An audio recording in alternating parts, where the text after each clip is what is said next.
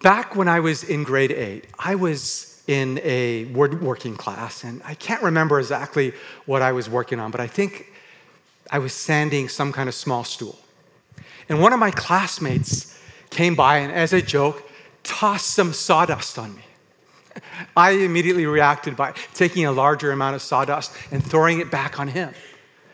He then took even more sawdust from another table, threw it on me. I took more sawdust, as much as I could, tossed it on him. And then some classmate from another part of the room shouted, "Fight!" And the shop teacher intervened, played referee, and separated my classmate and I before we could start throwing punches. We walk out of class when class is over, and another classmate asks us, "Are you guys going to have a fight after school?" This was North Surrey way back when, so this was not that uncommon, at least there and then. I really didn't want to have a fist fight after school, but I also had this image that I desperately needed to maintain. So I said, "Yes, we are. We're going to fight after school." And so at about 3:10 p.m., this classmate and I walk out to one of the baseball diamonds behind our school. A small crowd of maybe 30 or 40 people gather. You may be curious as to how the fight went. Well, I survived to tell about it, so I lived through it. I'm not going to go into all the details, but I got really lucky. I remembered a move from judo that I had picked up way back when, and the fight was over really quickly. Now, I don't tell that story to brag about how I got lucky in a fight in grade 8. I share that story to illustrate how when someone throws sawdust on us or provokes us in some way, we naturally want to react by lashing back, lashing out in some way. And sometimes that lashing out comes as we square off and literally exchange punches. Sometimes that happens through insults that we lob toward one another. And sometimes that happens in a much more subtle way. So there's a couple. Let's call them Sarah and Tom. And if you're here as a couple named Sarah and Tom, that's just purely coincidental, okay? They've been married for 5 years, and they're discussing what to do on their vacation. Sarah says, "I want to go to Montreal and spend time with my family." Tom says, "I want to go to Tofino and just chill on the beach." And they have this heated argument, and now they're no longer talking to each other. Sarah used to get up in the morning and make pancakes for Tom, his favorite, for breakfast. And now she goes to the kitchen in the morning and simply makes toast and coffee for herself, and then takes her food and goes to the living room to eat alone. She doesn't actually need to do that because Tom skips breakfast altogether, just comes down the stairs and heads off to work, and he returns home real late. They're not talking to each other. They're in a kind of cold war. When someone tosses sawdust on us or an insult, or we get into a heated argument with someone, or we feel that someone is acting in a hostile way towards us, or if someone has hurt us through what they've said or not said, done or not done, or if someone, after we post something on social media, makes a sarcastic comment, or if we have someone in our life that we see as a kind of competitor, as a kind of rival, as a kind of threat that we envy, we can disdain that person, resent that person, and even at a conscious or subconscious level, see them as an enemy. Last week, Craig kicked us off with a great sermon for a new series called The Paradoxes of Jesus. And we're going to continue that series today as we look at Matthew chapter 5. If you missed the message, you can catch Craig's online. Jesus says in Matthew chapter 5, in the Sermon on the Mount, these words. They're about 2/3 of the way through your Bible. "You have heard that it was said, 'Love your neighbor and hate your enemy.' But I tell you, love your enemies and pray for those who persecute you, that you may be children of your Father in heaven." Now, when Jesus calls us to love our enemy, it's a paradox because it's our natural tendency to hate our enemy, perhaps to try and hurt our enemy. not to love our enemy. That feels very unnatural, very counterintuitive. So it's a paradox. And Jesus says in the Sermon on the Mount, you have heard that it was said, love your neighbor and hate your enemy. By the way, in Jesus' Bible, what we would call the Old Testament part of the Bible, God does call us to love our neighbor as ourselves. So that's in Scripture.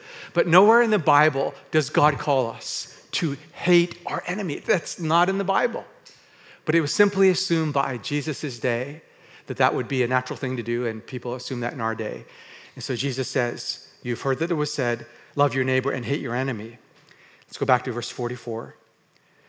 And then Jesus continues, but I tell you, love your enemies and pray for those who persecute you, that you may be children of your Father in heaven, like your Father in heaven.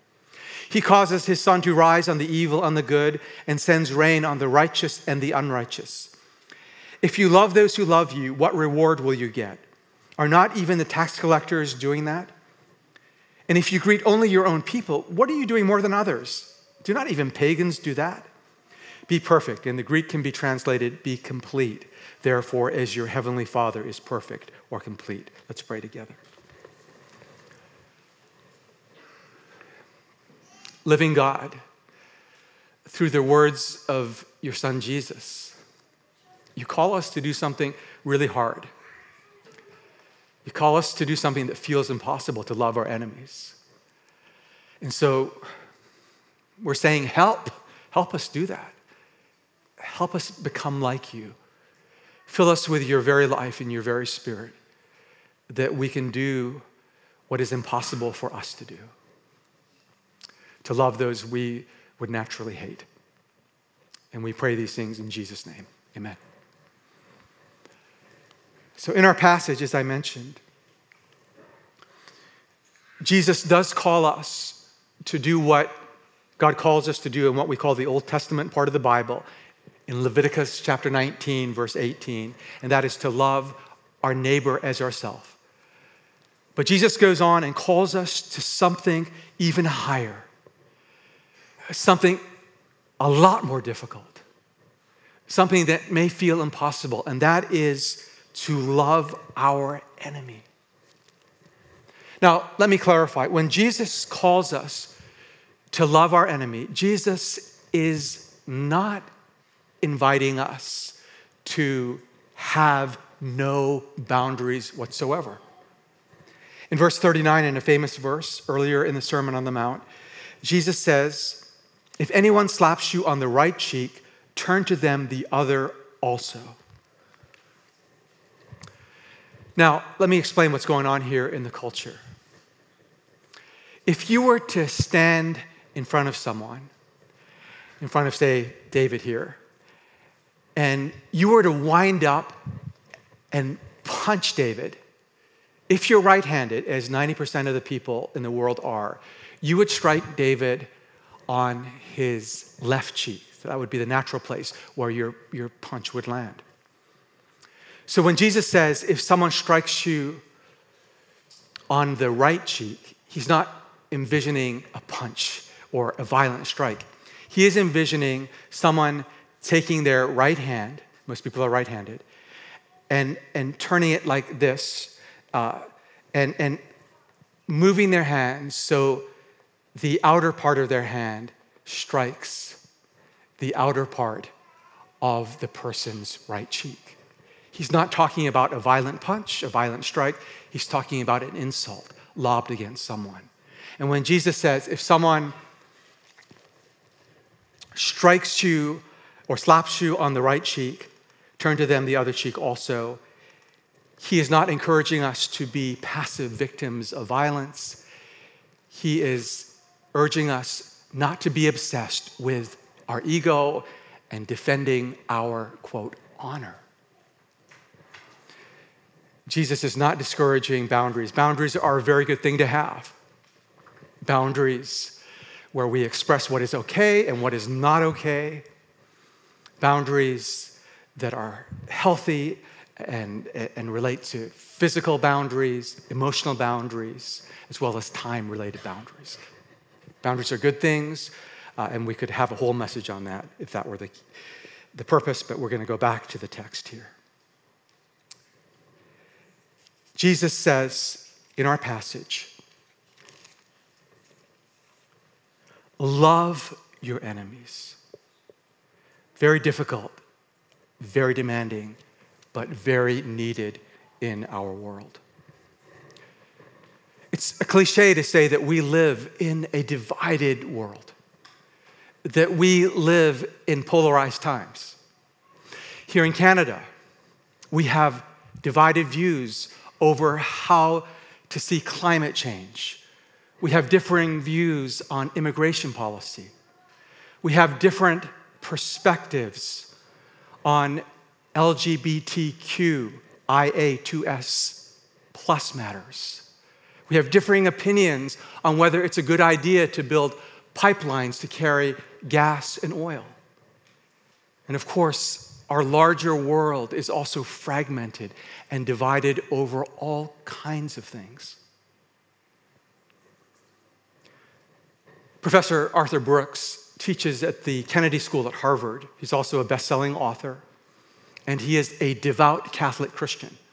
So I was thrilled when Arthur Brooks was invited to be the speaker at the National Prayer Breakfast in Washington, D.C. back in February of 2020.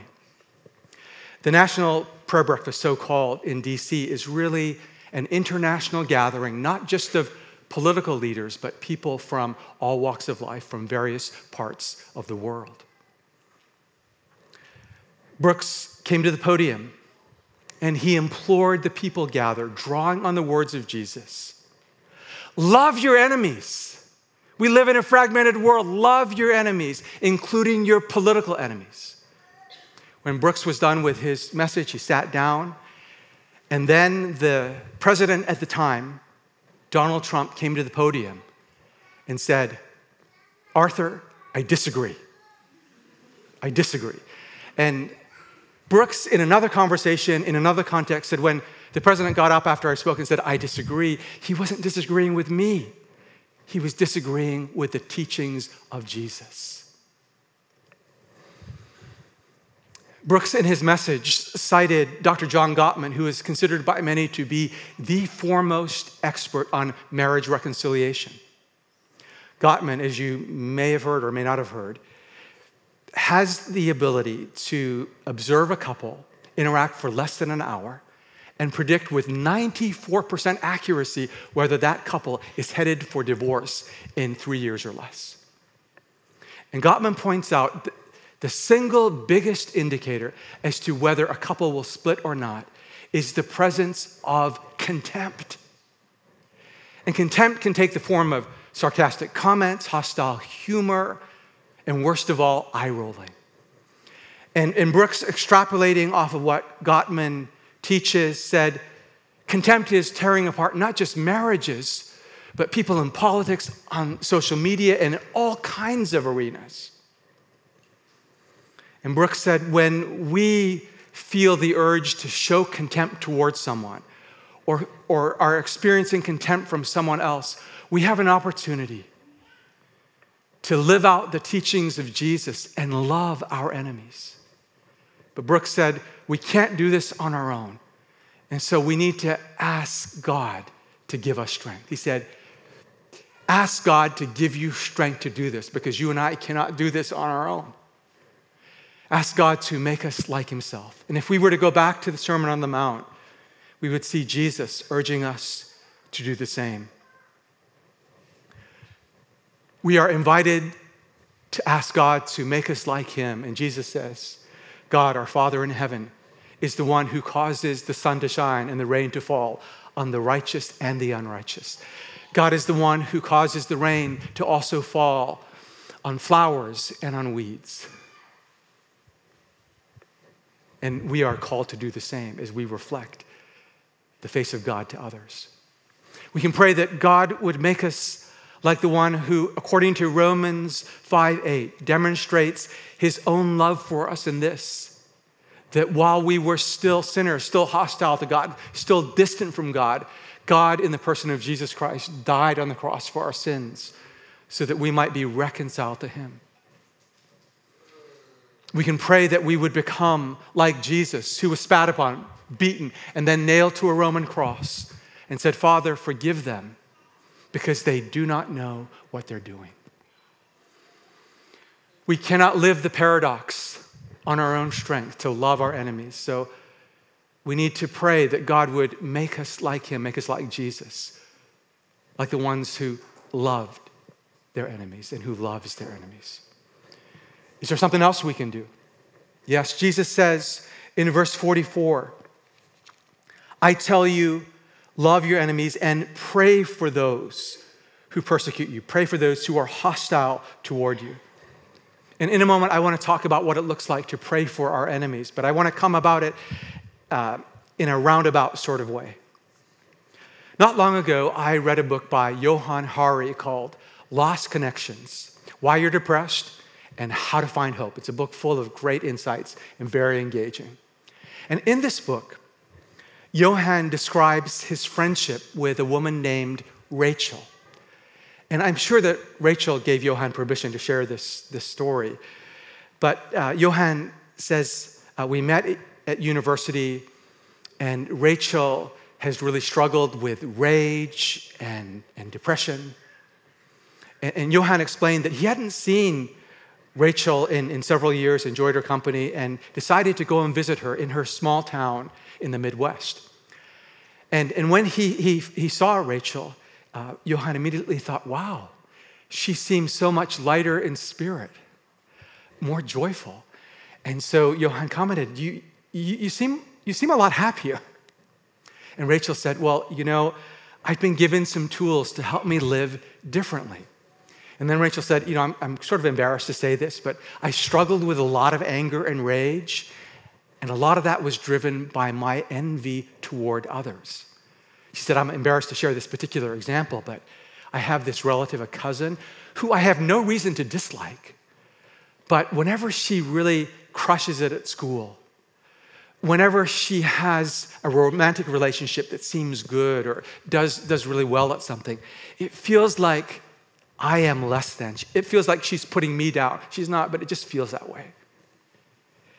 And Rachel said, when I go on social media, it feels like everyone is flaunting their superiority over me, and my monster envy just runs wild.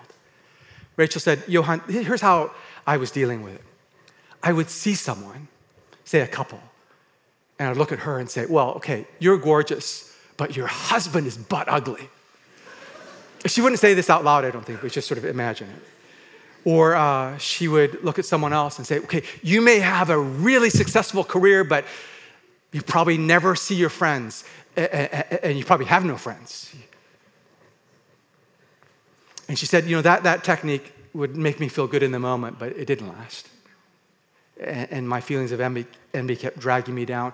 And Rachel said, Johann, someone taught me this ancient practice called sympathetic joy, and I want to explain it to you. She said, Johann, I want you to imagine something truly wonderful happening to you. You fall in love. You get admitted to a school you really want to study at, and it's hard to get into. Or you do some work that you're really proud of. And I want you to imagine that because of this, you have these amazing feelings of joy just flowing into you. You're super grateful. And just sort of embrace that feeling for a moment. And then she said, Johann, I want you to do something different now. I want you to imagine someone that you deeply love and care for. See their face and imagine something utterly amazing happening to that loved one. And I want you to imagine yourself sharing in their joy and happiness. You just experience that with them. Johann, I want you to do something slightly different now. I want you to imagine someone who is a stranger in your life or an acquaintance that you're simply neutral about. Maybe it's the cashier at the grocery store. Picture that person's face for a moment and imagine something fantastic happening to that person. And even though they're just an acquaintance, you're feeling joy and happiness with them and for them. And then she said, Johann, I want you to try something that's going to be probably difficult. I want you to imagine an enemy in your life, someone who's hurt you, or someone who is a kind of competitor to you that you maybe envy, imagine that person and picture something great happening to that person. And if you can, imagine yourself feeling some level of happiness for them. Rachel said, I did this 15 minutes a day for 3 weeks, and you know what? Nothing changed for me. But as I continued this practice, one day I noticed that there was less envious churning in my stomach, less rumination. And I continued to feel some envy toward my cousin, but it was notched down several levels. And instead of envying her many times a day, it happened far less often. He said, Johan, the other day I was in a park not far away, and I saw a wedding couple getting their photos taken. And in the past, I would have pointed out in my mind some flaw about them. But as I saw them so joyful getting their photos taken, I just felt happiness for them. I shared in their joy. That story reminded me of a prayer practice that I sometimes engage in called loving kindness meditation. And it's a way to pray for others. And so it's a Christian practice. It's also practiced in some other religious faiths, but this is how I engage in it. Take a few deep breaths, and I remind myself that I'm loved and cherished by God, by my Creator. Breathe that in. And then I'll pray for myself. I'll pray, God, may I know your love, joy, and peace, which is part of the fruit of the Spirit. And I just receive that as a gift. And then I imagine someone that I love deeply, really care about. And I think about that person, name them, and I pray, may she know your love, joy, and peace. And then I think about someone who's just an acquaintance, maybe someone who works out beside me at the gym or is a clerk at a store near our home. I visualize that person, and if I know their name, I'll name them. If I don't, I'll just say, God, may this person know your love, joy, and peace. And then finally, I'll pick a quote enemy, someone who has hurt me, or maybe someone who I see as a competitive rival and envy. Take a deep breath, name the person, and say, may so-and-so know your love, joy, and peace. And I think over time, it's enabled me to feel a little more warmth toward my enemies. Not necessarily gushing affection, but a little more warmth and a little less tension. And we can pray for our enemies. We can pray that God would change us. And as Jesus teaches, we can also seek to love and bless our enemies when that opportunity comes up. Back to Professor Arthur Brooks one last time, insofar as this message is concerned. As I mentioned, Brooks is an author, and he says, with my first books, basically no one read them. I wrote them, but hardly anyone read them at all. And then I wrote a book, and someone really prominent, the then president of the United States, George W. Bush, sort of spontaneously recommended it. And a bunch of people started buying the book, and I started getting all these emails where people were saying, I love the book, I found it so insightful. But 2 weeks after the book was published, I got a scathingly critical email from a reader. It was 5,000 words long. It took me 20 minutes to read through it. And the email began, Arthur, you are a right-wing fraud. And it proceeded to basically insult every part of my book. He called me a stupid idiot in the email. He said, all your tables and columns are wrong. Most of them should be inverted and reversed. It was hurtful, Arthur said, to read through that email. But then this thought came into my mind. This guy has read every word.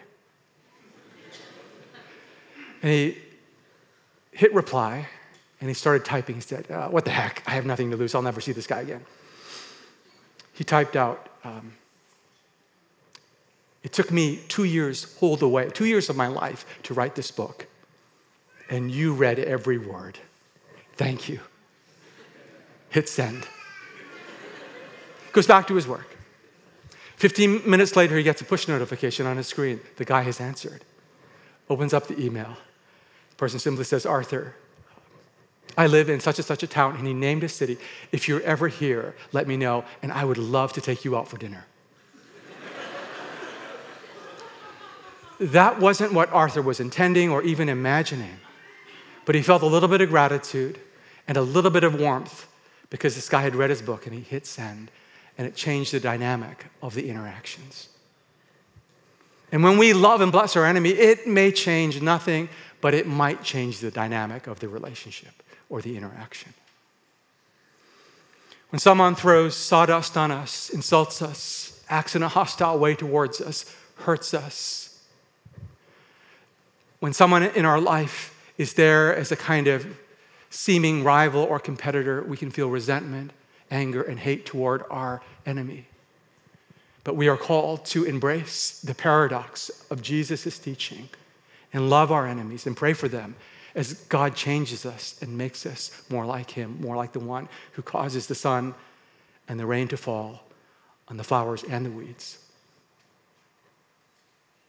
And as we do that, if we did that, collectively, around the world, we would inhabit a different planet. We would have peace on the Gaza Strip if Israelis and Palestinians embraced the teaching of Jesus to love their enemies. We'd have peace between the Ukrainians and the Russians if they embraced the teaching of Jesus to love their enemies. If people in Sudan embraced Jesus' teaching here, there would be peace even there as well. And if we embrace Jesus' teaching and love our enemies with God's help, it will shape our relationships. There'll be more peace within them. And at least one heart will change, our own. Let's pray together. Jesus, in our passage today, talks about being children of our Father in heaven, which in the genre and in the context means like our Father in heaven. And if you're here and you're not certain that you are a daughter of God, a son of God, in your heart, you can turn to God right now and say, I don't get it all, but would you make me your own? Would you make me your daughter, your son, your child? Would you change me? Would you make me more like you? Would you cleanse me of my sins and make me like you, like Jesus, that I might too love my enemy? And regardless of where you are on your spiritual journey, if you'd like, you can pray the loving kindness meditation right now as I guide us. There's no pressure to do this, but you're welcome to do so. You can face God in your heart and pray, may I know your love, joy, and peace. And then receive God's love, joy, and peace for yourself. Savor that. And then if you'd like, you can imagine someone that you cherish, that you deeply care for and love. And you can picture their face. And you can say, God, may, and you can name that person, know your love, joy, and peace. And if you'd like, you can imagine someone who is a relative stranger, someone you're neutral toward, maybe your barista at your coffee shop or the custodian that you pass by at work or whoever, someone who delivers your mail. You can picture them, and if you know their name, you can name them and say, may, and name them, or if you don't know their name, just say, may this person know your love, joy, and peace. And then finally, and you don't need to do this, I'm not pushing you to do this, but if you'd like to do this, you can imagine someone who is an enemy in your life because they've hurt you through what they've done or not done, or maybe they're a kind of rival, a competitor to you. You can pick one of those people in your life if you want. Picture them. Take a deep breath. Say, God, help me. And then you can say, God may, and you can name that person, may even name that person, know your love, joy, and peace.